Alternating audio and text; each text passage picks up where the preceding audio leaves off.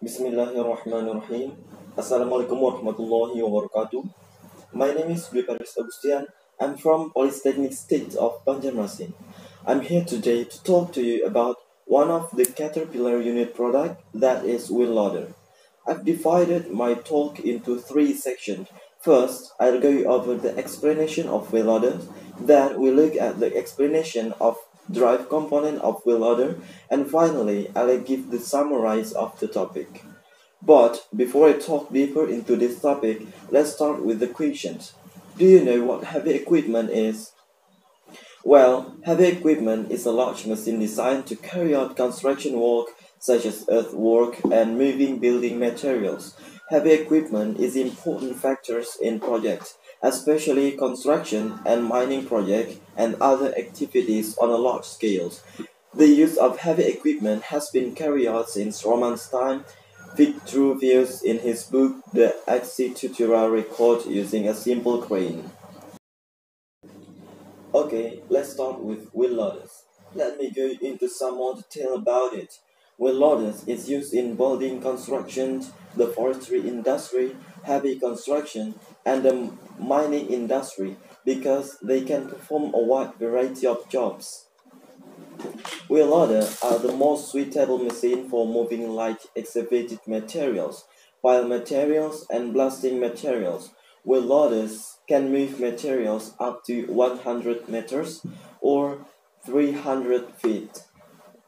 Wheel loaders work best on dry, hard floors. Wet surfaces that are easy to compact will slow down loader performance. A wet surface with rocks will cause tearing or injury to the tire. Okay, let's move to the other topic of wheel loaders. The drive component of wheel loader. The drive power of wheel loaders is obtained from the engine, which is transmitted to series to final drive components. There are two drive systems on the wheel loaders, namely, first, mechanical drivetrain, second, hydrostatic drivetrain. Okay, first, mechanical drivetrain. In a system that uses a mechanical drivetrain, there are the following components: 1. Engine, 2. Torque converter, 3. Transmission, 4. Axle, 5. Brake, 6. Final drive, and 7. Rim and tire. First, engine. The engine is a power producer in accordance with the load received by the machine. Various types of engines are installed on Caterpillar wheel loader, ranging from 53 to 1,600 horsepower, with a variety of engine technologies in use, from mechanical to electronic engines. Second, torque converter. The power from the engine is then transmitted to torque converter. Torque converter is a component that functions to multiply torque so that engine speed can be converted into high torque to do work. Third, transmission. From the torque converter, the power is passed on the transmission. Transmission is a component that functions to regulate speed, torque, and the directions of rotations. Fourth, axle.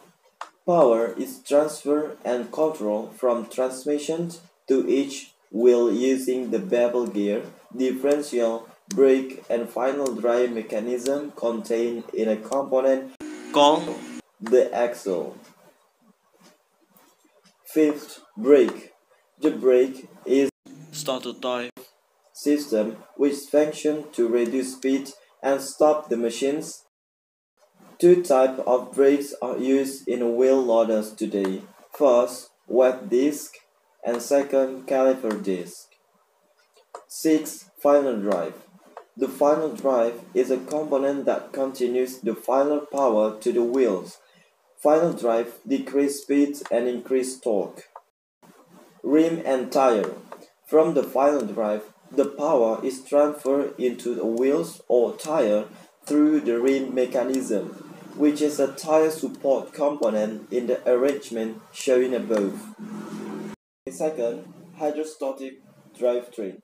In the hydrostatic system, the mechanical energy from the engine is converted into fluid energy, powered by hydraulic pump and forwarded to a control valve.